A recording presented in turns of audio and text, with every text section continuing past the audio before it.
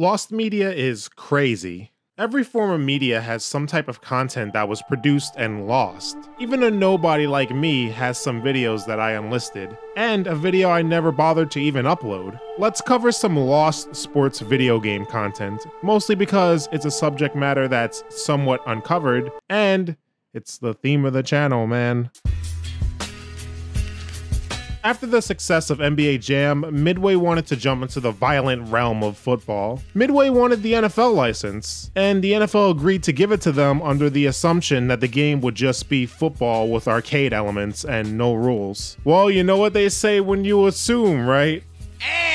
Midway made a much more violent version of Blitz that had blood, bleeped out cursing, and animations like neck breakers. Prototypes of this version were released in certain arcades. When the NFL seen this, they decided to be like the year 2020 and wash their hands. Wash their hands of this game, that is. Midway came to terms with what the NFL wanted, and we have the Blitz we all know and love today. Whatever happened to those test arcade cabinets that had the more violent gameplay? Well, if I knew that, it wouldn't be lost media now, would it? Years later, Midway would make an unlicensed version of Blitz that took the original idea and ran with it harder than DK Metcalf chasing down a ball carrier. This game had steroids, cursing, injuries like ball sacks exploding on your face. Yeah, man, for the whole family. In 1996, Game Players magazine mentioned that a Sonic sports game was in development. The magazine mentions that Sonic, Tails, and Rystar would participate in sporting events like basketball, volleyball, and soccer. We would never hear from this game again after this. If I had to guess why, it's probably because the game was being put on Sega 32X, which sucked. Releasing the game on a 32X and expecting it to sell is like releasing an ice cube in a volcano and expecting it not to melt.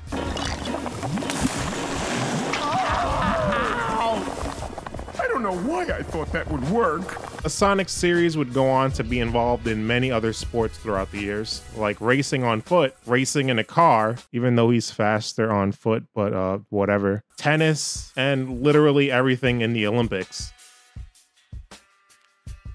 Mario, on the other hand, he's no stranger to sports games. Hence the B-roll. Mario Strikers was a soccer game that was developed by Next Level Games. Nintendo was so impressed with the Striker series that they let them have a bigger budget and more creative development for the next game. Except they totally didn't. Next Level Games went with a volleyball game, but that somehow morphed itself into a professional wrestling game too? There are concept arts and animations that were released. Next Level Games even had a prototype that they presented to Nintendo. Nintendo wasn't happy with this because it goes against their code of honor. You know, when stuff like this happens, it's hard not to see why Nintendo has this overly kiddie image. It's dumb and contradictory, considering Nintendo had a super gory game like Mad World exclusive to their console. I guess you can make an argument that Nintendo doesn't want to portray Mario characters in a violent manner, but this is the same series where you can stomp enemies into dust. And hello, Super Smash Bros. Is a thing that exists. Just let me do a Canadian Destroyer with Shy Guy, man, come on.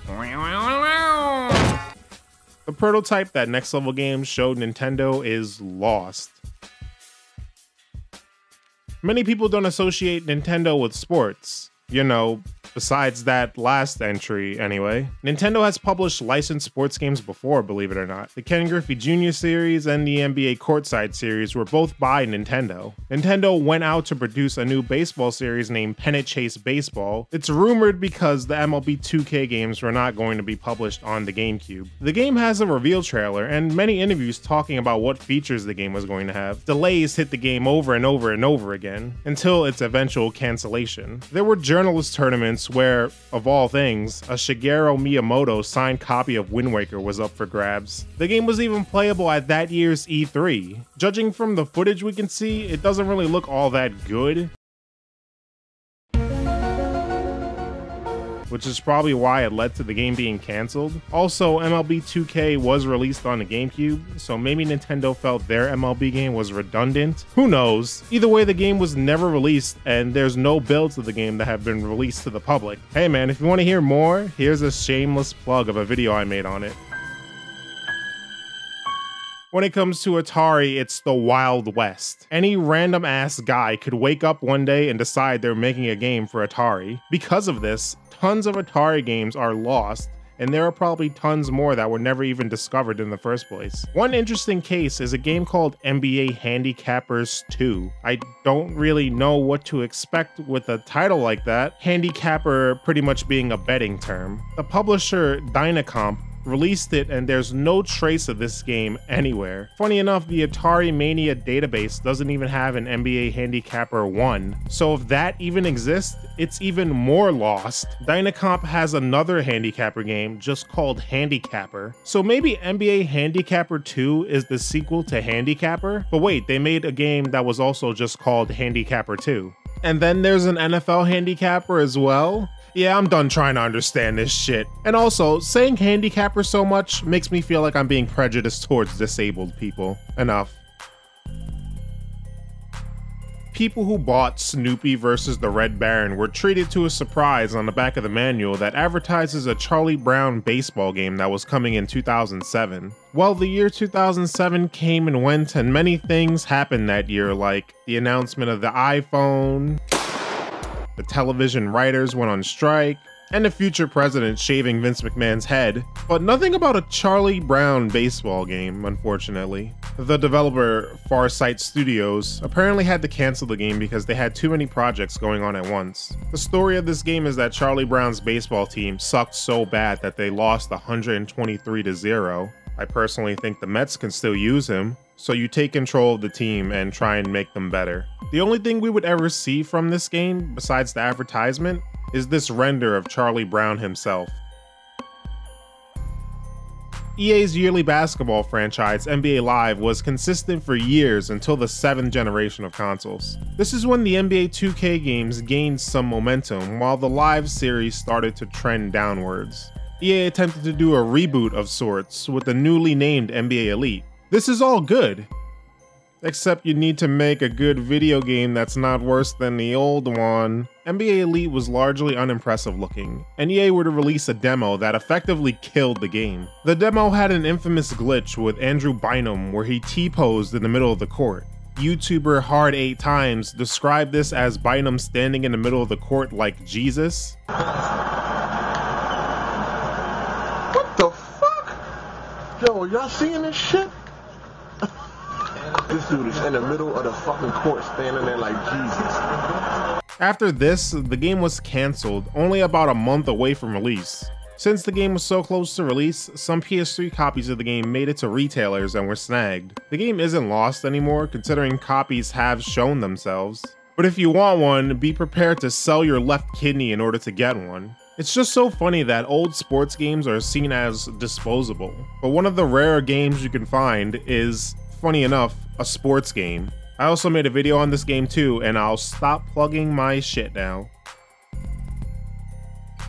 This is an obscure basketball game for the PS1 that was made by Konami, and it's not all that special, really.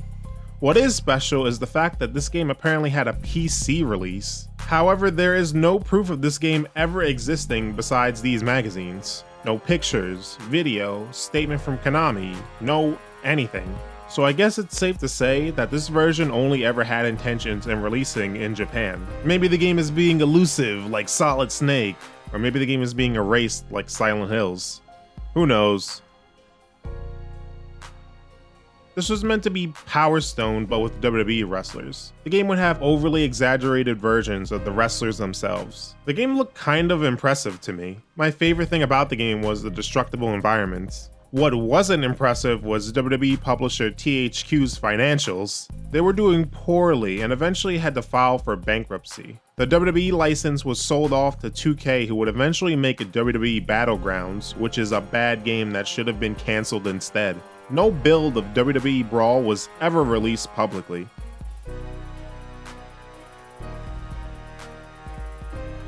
Online servers going down. You know you're starting to get old when you're starting to feel nostalgic for online gaming content. It's just something that happens to every game. But with sports games, it happens much sooner. The nature of sports games is that once the new one is released, the old one is considered obsolete, so the servers for that game would be cut off in a year or two tops. This isn't a big deal in some places because most online servers were just regular one-on-one matches, but in some cases they weren't. I mean, just think about all those people that took out a loan just to get a decent team in Ultimate Team, only to never be able to see it again. Remember those game rooms that a lot of games had? People would always talk in there and consistently ask for people to play with, only to turn down every invite they get. Ah, the good old days. I even remember when the MLB The Show series had an in-game instant messenger chat because the PS3 launched without the ability to send messages in-game. Stuff like that made up a good portion of memories for everyone, and all of that stuff now is just lost to time. Thanks for watching, guys. If you want more obscure sports video game stuff, I made a whole iceberg on that. Check out my other stuff too if you want. See ya.